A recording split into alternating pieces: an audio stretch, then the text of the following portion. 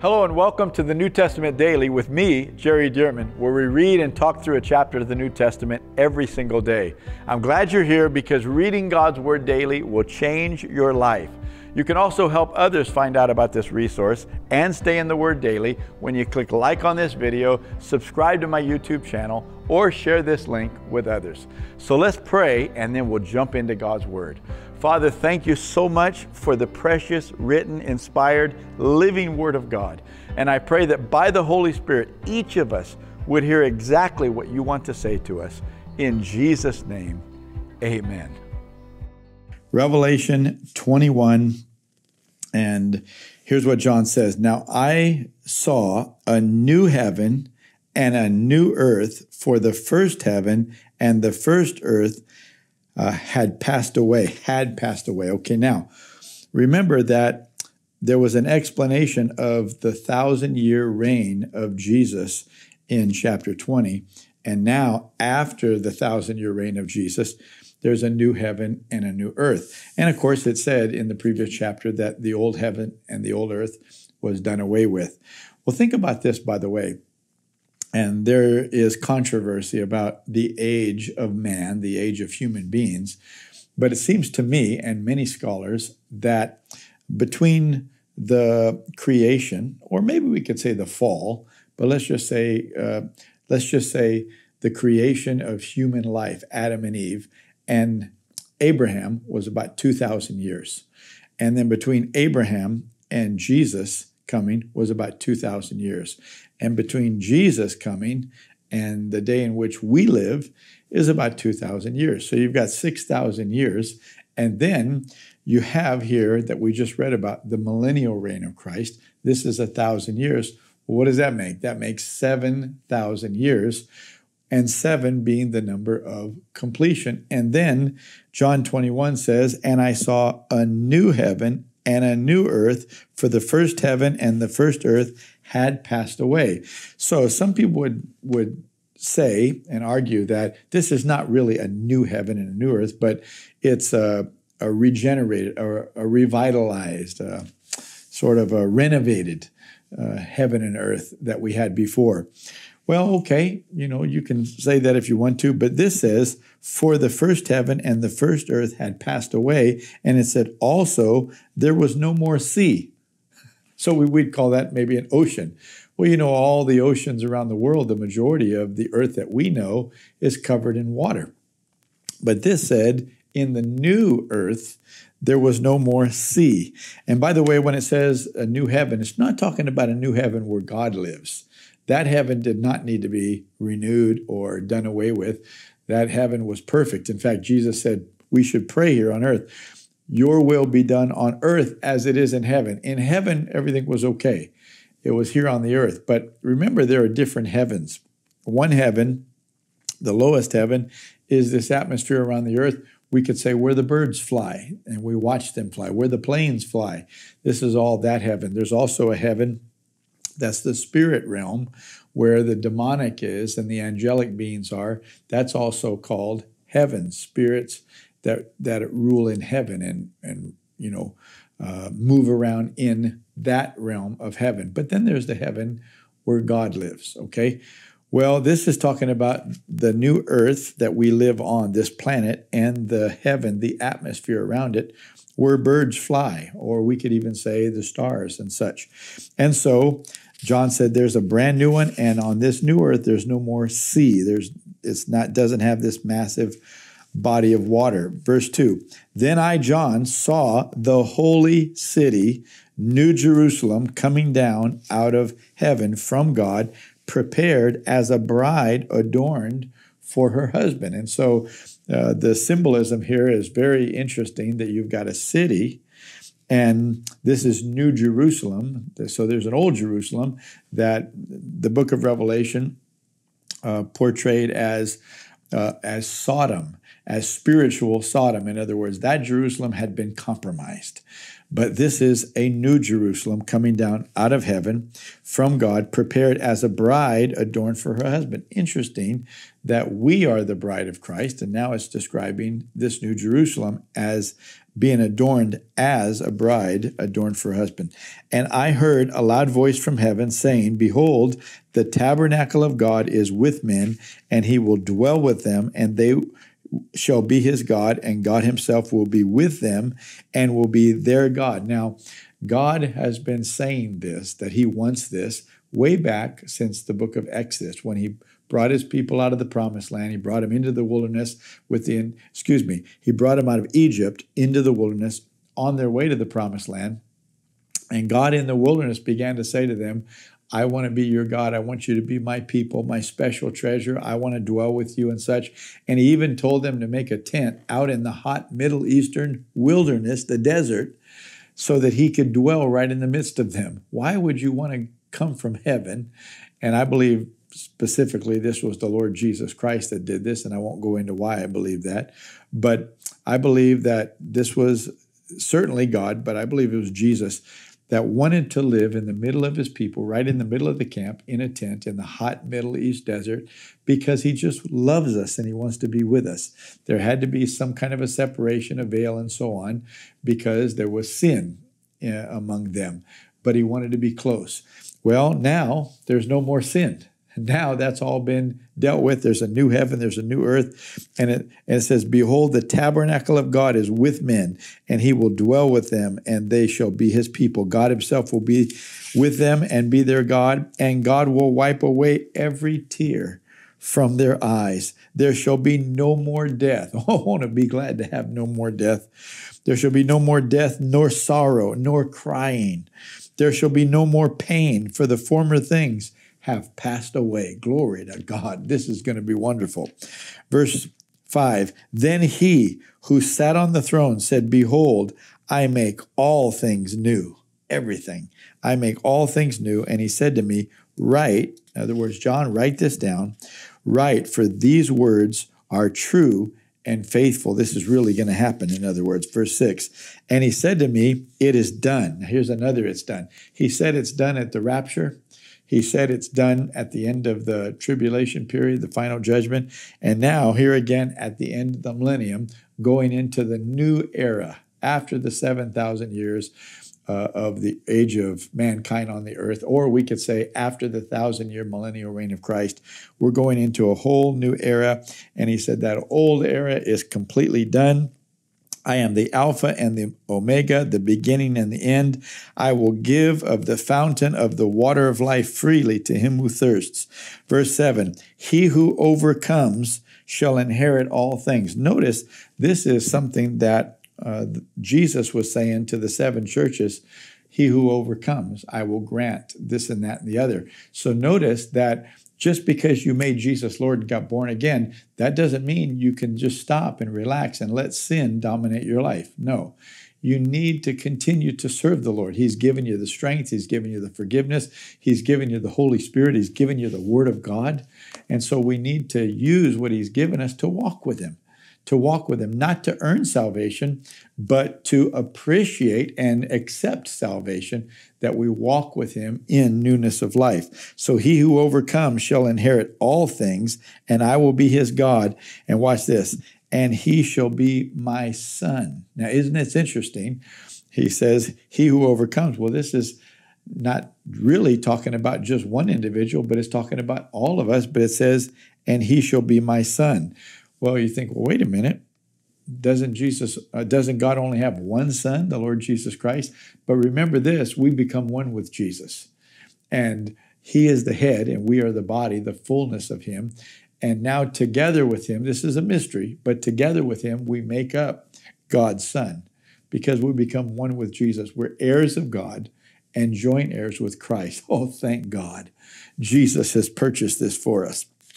Verse 8. But the cowardly, okay, now he's still talking about what it's going to be like in this new age. But the cowardly, just to contrast what it's going to be like for us who overcome by the blood of Jesus and the word of our testimony and such. He said, but the cowardly, unbelieving, abominable, people who do detestable things, murderers, sexually immoral, people who willingly go across the line, sorcerers, idolaters, and all liars shall have their part in the lake which burns with fire and brimstone, which is the second death, which we already talked about. Verse 9, then one of the seven angels who had the seven bowls filled with the seven last plagues came to me. And notice the seven last plagues, the bowls, the seven last plagues. That clearly indicates that the seven bowls are distinct from the seven trumpets, which I'd already mentioned that some people believe that those were synonymous events. But this says the seven bowls, which were the seven last plagues. Didn't mention anything about the trumpets being the seven last. So it says, full of the seven last plagues, which we're not going to get into now because that's already done. But this just happens to be one of those seven angels. See? So then one of the seven angels who had the seven bowls filled with the seven last plagues came to me and talked with me, saying, come, I will show you the bride, the Lamb's wife. And he carried me away in the Spirit to a great and high mountain and showed me the great city, the holy Jerusalem, descending out of heaven from God, having the glory of God. Her light was like a most precious stone.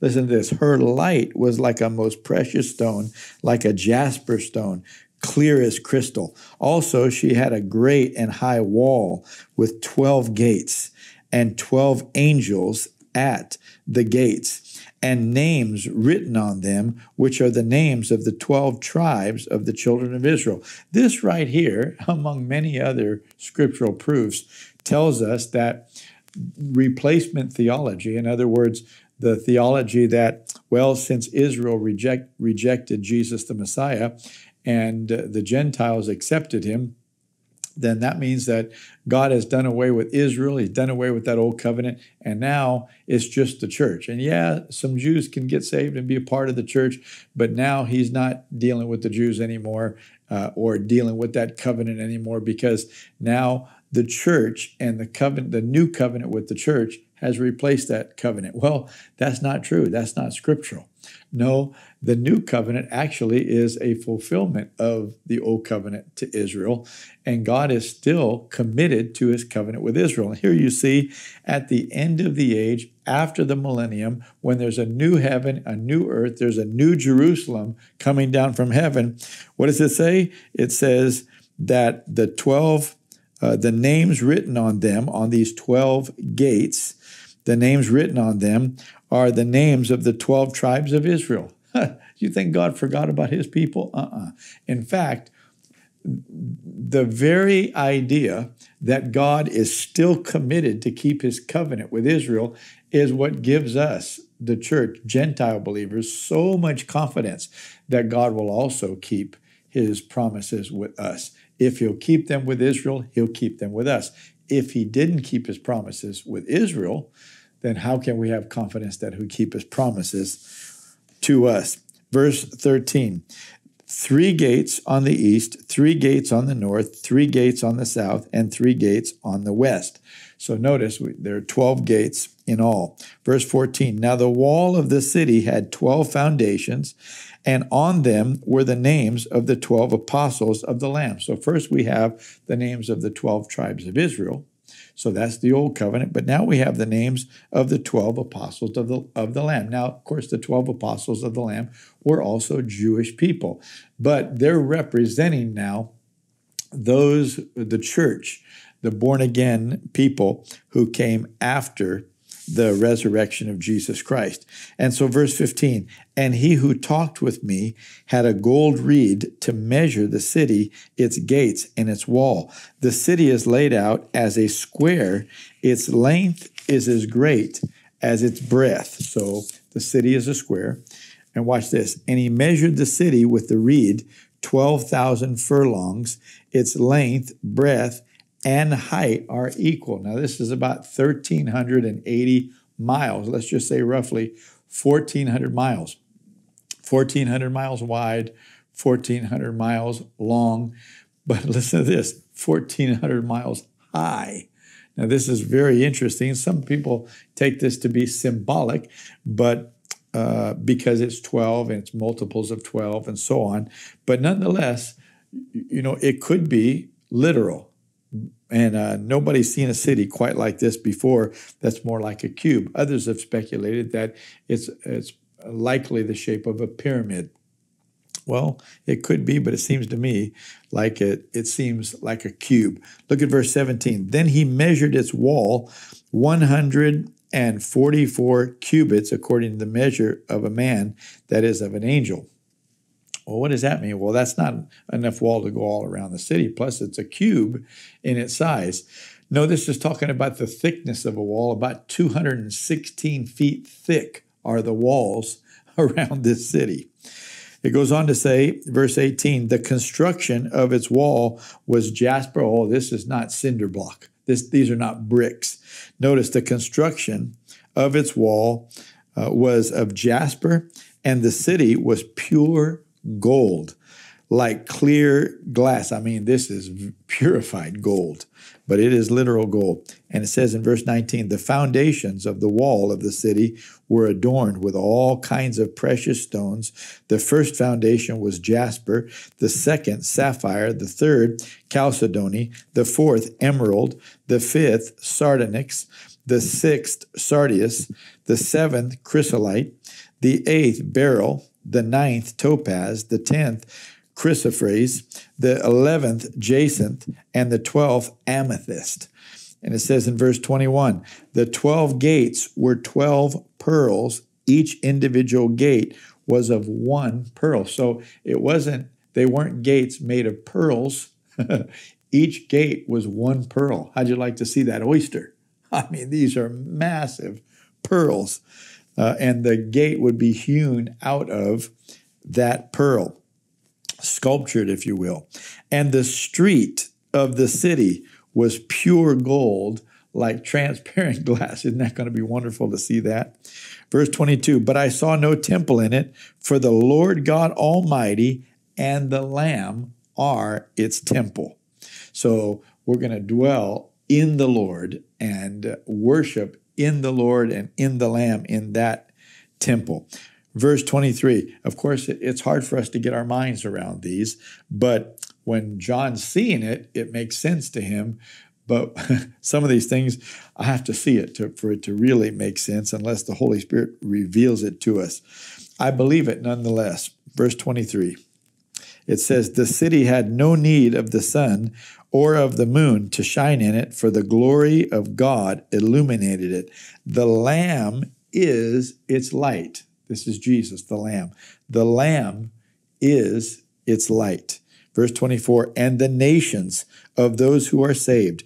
Interesting that now here after the millennial reign of Christ, and we got a new heaven, a new earth, and he still talks about the nations of those who are saved. What does that mean? God loves our cultures. God loves our ethnicities. And here, he's not ashamed of any of them. He loves the variety. He created us. See, and the nations of those who are saved shall walk in its light, in the light of Jesus. And the kings of the earth bring their glory. So notice, there are still kings of the earth in this new earth. There are still rulers around this earth, and it's around the new earth. And it says, the kings of the earth bring their glory and honor into this new Jerusalem, into the place where God is. Its gates shall not be shut at all by day, there shall be no night. So it doesn't say the gates will not be shut day or night, because there is no night. It is just light all the time with the light of the Lord. And the gates are never shut, and the kings of the earth are still living, still existing. I'm not talking about the same kings, but I'm saying we still have kings, we still have rulers in various parts of the earth, that new earth, and they're living their lives, and people are living their lives, and they're bringing glory to the Lord Jesus and to God as they always should have. Verse 26, and they shall bring the glory and the honor of the nations into it. So there will be glory in the nations. There will be honor in the nations. There will be prosperity in the nations. And they'll bring of that prosperity to honor the Lord God. Verse 27, but there shall by no means enter it anything that defiles or causes an abomination or a lie, but only those who are written in the Lamb's book of life. So that's all that is going to be in this new age. And so this temple, nobody comes into the temple, nobody's entering the New Jerusalem unless they were written in the Lamb's book of life. At that time, there will be no unbelievers. Everybody will be in their regenerate state, as far as we can tell, and we'll all be living, just ecstasy. Just the glory of God, perfection in the Lord. Only God could pull this off, but he's going to do it. Okay, there it is, chapter 21, one chapter to go, and this is the climax, the finale, and Jesus is going to leave us with a final word in chapter 22. Thank you again for watching today. If you haven't already done it, click the like button and share this video with others to help them get into God's Word. Also, we'd love to partner with you to advance the kingdom of God. To find out more about our BFAM strategy, our ministry school, the BFAM Training Center, other great teaching resources, or to launch a house church, visit solidlives.com.